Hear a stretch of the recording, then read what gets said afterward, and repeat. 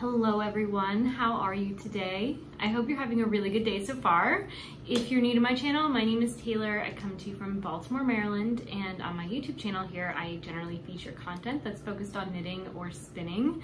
In this episode of the Thread to Mend podcast series, we're going to sit down for a little while and I'm going to share with you the things I am currently making as well as the things I've just finished making. It is 94 degrees here in Baltimore today and I am wearing a lot of wool, and so there's going to be a lot of projects in this video because I'm playing catch up.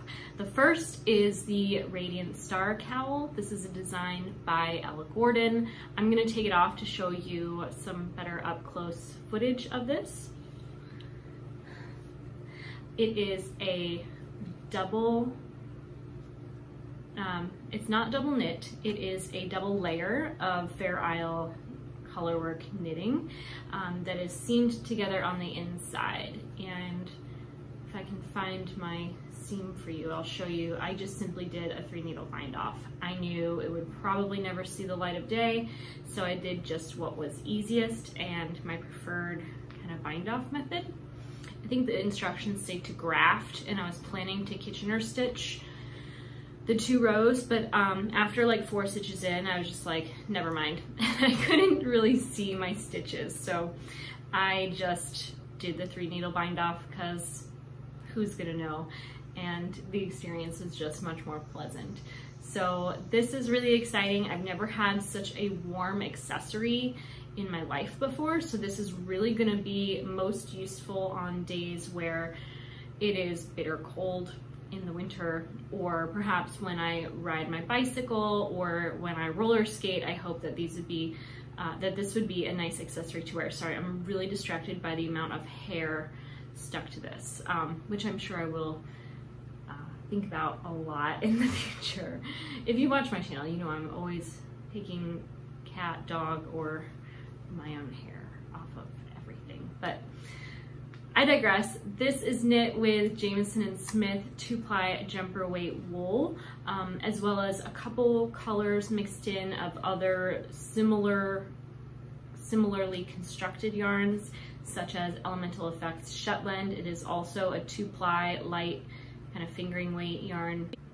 I mean, it's gonna be hard for anyone to make this exact thing because I'm using different brands of wool and I don't know who sells all of these different brands. That would make it easy. Maybe you already have some in stash, I don't know. But when it comes to colorwork knitting, I think the best thing to do is pick your own colors, find things that really speak to you. And I like to create a little paint box like crayons, you know. You kind of use the same crayon in different pictures. I use the same colors in different projects, and the poppy color was just a leftover from another project I had been working on. Same with I think the pink played a pop in a different project I made. So it's nice to have a little paint box of 2-ply jumper weight yarn, and I'm celebrating a birthday this week. I'm turning 36, so I'm buying things. But the next thing that I finished and would like to share that I've made is this sweater I'm wearing here. It is a design by Isabell Kraemer, and I knit this with my Handspun. And this is a natural chocolate brown fleece that I purchased, I think the last time I went to Rhinebeck. I got really lucky and ran into an Instagrammer who was interested in splitting a couple fleeces with me. So we were both able to get 2 different fleeces kind of for the price of one and just lowered the volume that each of us took home. So I was able to make with that half a Cormo cross fleece a full sweater. And I think I have about 100 grams left over. So I might be able to make that into some other accessory like a hat. I spun this with my Kromsky wheel. I haven't blocked this sweater yet. I'll block it before I make the project video, but I had cast off this last few stitches on Friday while at work. I sewed in some of the ends yesterday, and I still have I like to close up the armpit joins where you pick up new yarn, and I haven't wove those ends in or like cleaned up those kind of holy-ish areas with those ends, but I plan to do that. I plan to block this. So this is unblocked, but This sweater was something I've been working on for quite a while. I used to try to speed finish my sweaters and try to get things done for videos, but right now I've just been keeping my simple knitting in the car to work on about 15 to 30 minutes a day while on short little breaks at work. And that's all the progress I made on this sweater over a few months. So I've been taking my time with projects. I've cast on new ones, so I feel like I've avoided that slump between projects I can fall into typically when I don't have a new project planned. So I have a few projects planned, and I will show those to you now. The first is a project that I had put off for quite a while. I purchased Michelle Wong's row cardigan pattern months and months and months ago, and the yarn that I thought I was planning to make with that, utilize in the making of that pattern was a DK weight yarn, similar to the worst weight yarn the pattern is written for, but I found that the light color of the heathered gray blend was not the most consistent. It had a bit of a heathered effect, and I didn't want the cables to get lost in the heather.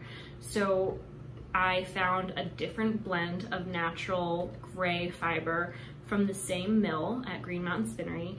They have a new organic Vermont worsted weight yarn, and it is a long wool breed of sheep. So it is very sturdy and almost crunchy in its hand. It has a firm shape, and I think that that firm, crisp shape is really gonna help the cables pop, even though it does still also have a slight heathered effect to the color.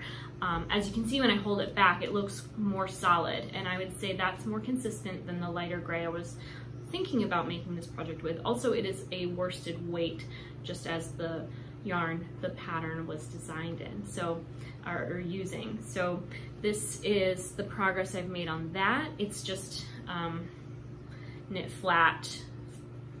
I think I'm on the back panel right now, and I'm just knitting the ribbing flat. I stopped mid-row, as I typically do. But I really liked the cast-on technique. I think that's one I would personally use in future projects. This is the, I think, 100-gram skein. You can tell it's very big and lofty and has lots of air in it. So really enjoying this. It's a heavier weight yarn compared to what I typically knit with. So I like to always have a lighter weight project on the needles as well, because it's just easier on my hands and wrists to manipulate and work with. So I've also cast on a DK weight sweater, which is a pattern I, again, have already owned. It's in fact one I've made before, but modified heavily. I've cast on another Ducat sweater using Elsa Wool's Cormo fingering weight. This is the light, I want to say it's the 10% gray color. This is a gorgeous, soft yarn. It has a little bit of a cloud halo because of its woolen prep and soft, fine fiber. It has this like little baby sheen to it. And I think coupled with the silk mohair made by Isabell, it has a very lovely feel. It is soft like velvet. And I'm thinking of making a pullover, but I might also convert it to a cardigan. I haven't even joined in the round yet. I think I would, and then decide to steek the project if I were making a cardigan, but I'm considering modifying this to be a cardigan and perhaps doing something different with the bottom band. Instead of the pattern's instructions, perhaps implementing a cable panel or lace or just a different type of rib. I'm really a fan of the 2x2 rib, so who knows, but you know, options are open. And that I've spent about an afternoon on, I think last weekend. It was a long weekend, so I had a lot of time to knit, and that's kind of exciting. Actually, what's really exciting is where this yarn is coming from. If you're a long-time viewer, you know that I was knitting this combination of yarn before. I was working on these yarns together to knit Andrea Mallory's Daydreamer pullover, and I got halfway through. I knew I wanted to frog it, but I didn't know exactly which approach I wanted to take in doing so, and I have something really exciting to show you. I will be right back to go grab it. Give me just a moment. This project turned out to be almost perfect because what I ended up doing is just ripping back to where the project was knit entirely in the round. I had just done a few rows of the front side, and I just did a 3-needle bind off inside out and made a cover for my heating pad.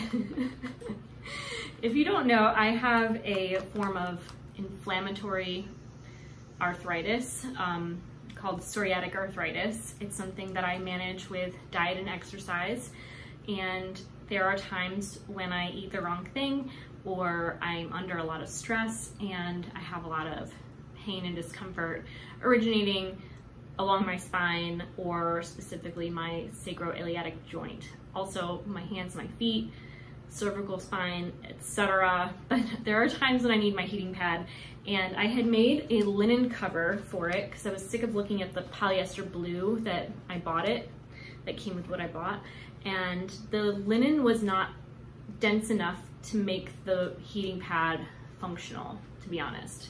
So it's hot now. I don't really use my heating pad all that much, but this mohair silk wool cover is the most luxurious heating pad I think on the planet. It doesn't fit it exactly right, it's too long, but because the ribbing was knit separate and then joined, I was able to create on both sides a little slot for the cord to go through. And you can just, you know, pull it through this hole here, which it kind of looks like an upside down sweater. But this was the bottom. Now it looks like a sweater for my heating pad, but I have the hole on both sides so I can flip it if I need to. This, you know, obviously it's what it is. And I made the best out of a situation I just wanted to get out of. I realized that I think I went down a needle size from the pattern's instructions, and I just didn't like the density of the fabric and the cut of the fabric together. It was too dense for the shape because I think that the size I chose or the size needle I chose. So it just wasn't what I anticipated, and I was just so tired of working on it. And honestly, I don't think I'm doing the honeycombs exactly right, because my honeycombs don't look like honeycombs to me, except for like right here. I don't know, there was just this inconsistency. See, I started out really strong and then it just got strange. So I bailed. I made the best of a frogged moment in knitting history, and this is my heating pad now. So I'm super excited for that. Wasn't anticipating it. It feels like a gift now that I'm getting older. You know, I have a great heating pad. And speaking of getting older, I'm just gonna show you some of the things I bought myself to do that retail therapy thing, which is of course a very privileged position in life. I bought myself 4 skeins of Le Petit Lamb's wool. It's a 2-ply jumper weight type yarn from Biche & Bouche. Here it is. It is a gorgeous tawny brown, like a golden gray, and they were $16.25 per skein. So I walked out of the Knot House yarn shop in Frederick, Maryland with just what I need to create the main body of a future colorwork project. So this will one day be, I hope, a cardigan. I'm obsessed with making cardigans right now because the office I work in is quite chilly, and I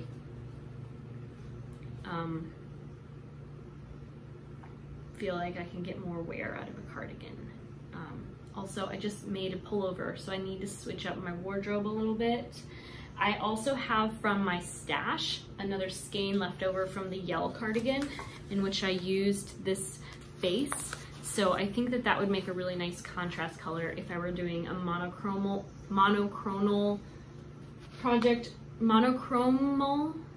project, or you know, just another kind of major color, because there's quite a few grams of this. And I also got a little notebook that I thought was pretty decent. I love notebooks with little pockets because I like to sometimes slip my ball bands and stuff into that. And I love grid paper. So those were things that I bought over my birthday weekend, as well as 2 skeins of a future project. I created a design. I gave a little sneak peek on my Instagram. So if you want to see what I have coming in the future for you all to knit, if you are so inclined, I'm re-knitting it to test the pattern and to potentially adjust the shape, and not shape, but to adjust the size and grade the sizing. There's basically a few different ways you can go about making one design multiple sizes, and I don't know which approach to take. I already started with one, and then I have to conceptualize how I might fit that into a chart to be referential for multiple sizes in the process of grading that pattern. But then there's an also far more simple mathematical approach that has a different design element to it. So I'm re-knitting the pattern. I'm using a similar color, one that I love to pop into my wardrobe whenever I can.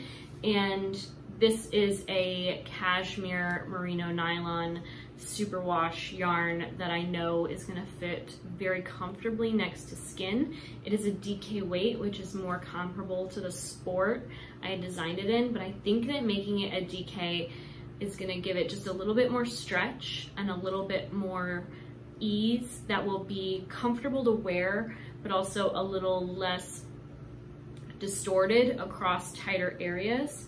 So I think that the gauge might change slightly, and I'm excited to start swatching. I bought 2 skeins because I didn't want to run out, but I think I might have enough to knit myself a pair of like DK weight socks with the rest of the yarn remaining from this. So I invested in a future project pattern thing, and that's all that I bought myself for my birthday. But I also got in the mail a package from Knit Crate. Knit Crate is a monthly subscription thing. You pay X number of dollars a month for a sock or double skein delivery each month, and they are offering me a free monthly subscription so that I will share it with you all and tell you what my thoughts are. I think that this is a yarn I would never think to pick for myself, but because I now have it, I feel inspired in a way that I normally am not. I'm also trying to be a sock knitter. I'm not an avid sock knitter. I like to wear hand knit socks, and I like to have hand knit socks to knit on, but starting new hand knit sock projects is challenging for me.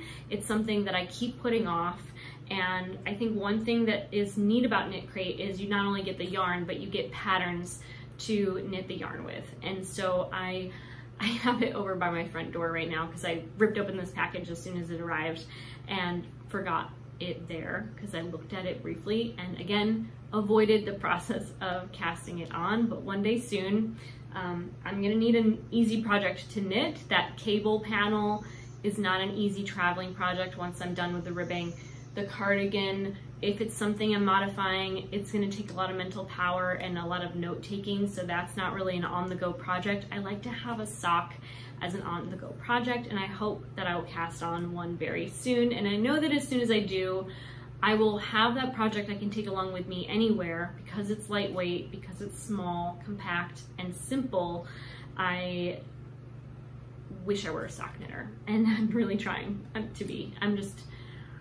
I got a lot going on. So this is from Knit Crate. I think it's nice. If you use my coupon code, you will save on your first month subscription. So you can use, I think, the link I will leave below, or the coupon code Taylor E. Owen at checkout to save on your Knit Crate subscription if you are getting that for yourself or a friend. And I got also a heart-shaped measuring tape too in that package, which was really cute and sweet. That is all the yarn things.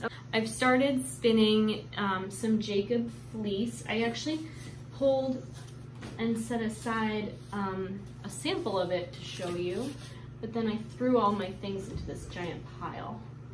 Okay, here it is. So this is some machine prepared top. Is it top if it's woolen? I don't know. It's like semi-drafted wool. I have like an IKEA storage bin full of this. It was given to me by a Ravelry user in my local area. We did a little meetup and swap, and that was like years ago. I've talked about it on here randomly before, but this is a sample spin. I like to try to sample spin close to 50 grams of singles twice and then apply it together into a nearly full skein of yarn. Usually, sometimes I get like as little as 60 grams, but I like to be enough that I can make something with it because I just don't like stopping once I start. I just keep going, and a lot of the times it's good enough to make with. So it does have a little bit of vegetable matter, which at this point now is really dry and easy to pick out. I'll give you a close-up so you can check it out. And I can ply a little bit of it back on itself. I don't know if that's an accurate representation of the twist, because later on when I do ply it, it won't be on itself, it'll be on another strand plied in the same direction. So has a nice light twist. It's not as, with these kind of long wools, you don't want too tight of a twist because it's gonna like kink up into a rope. Last time I spun this fiber, it was the yarn that I used to make my feral shawl, which is a like heavy worsted, almost Aran weight yarn. So I'm trying to spin a much finer yarn with that same fiber, and I'm liking the results so far, but I have no true sample yet to share. And speaking of like samples, these are not samples, these are full-size products that I recently purchased and have been using since the start of the spring and summer, and I thought that I might share them with you in case you're looking for a sunscreen or a lip balm, because these are my favorites. So we'll just call these like the favorites of spring because it's summer now. Summer favorites, I don't know, whatever. These are things that I've been using the last several months that I would probably buy again. And the first is a product that was recommended on Michelle Wong's YouTube channel. If you care about beauty, she's like does way luxury stuff, like way outside of my means of consumption. But she recommended this sunscreen by Dr. Dennis Gross. It's a lightweight wrinkle defense spectrum with SPF 30, and it does work really well, and it does wear nicely over top of other skincare that I use and under makeup. So I highly recommend this. I appreciate mostly the interesting tube, and it doesn't have, it is like rather opaque, but it doesn't have that crazy white cast element to it. It's just a nice moisturizing and matte finish without a powdery feel cream sunscreen. Another favorite, because in Maryland, and I can't believe I'm still wearing this sweater right now, but I don't want to just like go wardrobe change because we're almost at the end of this video. But one product too that I highly recommend if you are of fair skin like I am, it's like a one color product. I don't know why I'm recommending it still, but let's face it, it's like a Korean brand. There's a lot of fair skin people. Dr. Jart's Beauty Balm in the black label bottle is this like, it's almost gray. It's the reason why I like this and I feel compelled to recommend it is that I have this skin tone. I don't know what it is, but nothing works. It's kind of like a green undertone or like a gray undertone where everything is either too pink or too yellow. It's like I'm like the neutral of neutral. And this is the one product I've used that fits that color. It is a sunscreen. It's SPF 30 and it is a like all-in-one skincare and makeup. So it's like a opaque nude color makeup product. This is actually something I found in high school when I was in yearbook class and shopping on Sephora instead of doing any of my assigned work. And I started using it then, and that's when I lived in Florida. And like living in Florida, Maryland's heat is wet and hot. It is humid, and almost no matter what, like you're gonna have a sweaty upper lip. And for that reason, I don't like wearing actual makeup.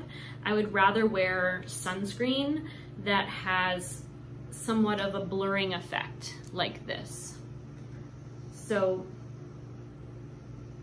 I don't know, it's lightening. So if I am red from being outside or being in the sun, it kind of neutralizes redness without having any real effect on the skin except this general blurring. And I think that's why I'm like turning 36 and I look so young. I think it's because I've been using this since high school and I just can't stop buying one every year, and I'm still using it on like the hottest, grossest days, and I like it. It does kind of smear sometimes, like you do have to like either reapply if you really want the sunscreen protection or like simply blot it off so it doesn't look, you know, if you touch your face or something, like it's just so humid. It's easy to like, you know, do that. And then the last thing I wanted to share is a total surprise. I do appreciate some particular makeup brands. One of them is Bobbi Brown. Whenever I buy something, I usually get a free gift, and this was one where I don't buy lip products. I know, I think in my last video, I was showing you lip products that I bought, but those are like the exception. What I meant to just say was that I buy products for my lips about every 10 years, unless it's a chapstick.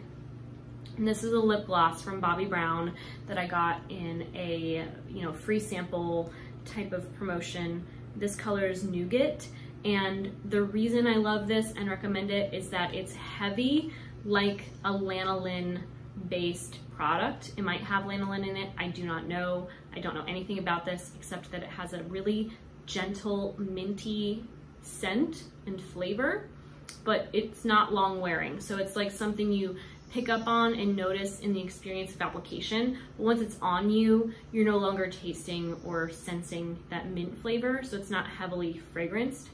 And it stays on for a long time, and you feel the effect of wearing it for several hours. I don't know of any other lip gloss that requires as little reapplication as this one, and it's highly moisturizing for that reason. So I highly recommend this Bobbi Brown lip gloss if you're looking for something like that. And those are just my few favorites as things really heat up around here in Maryland.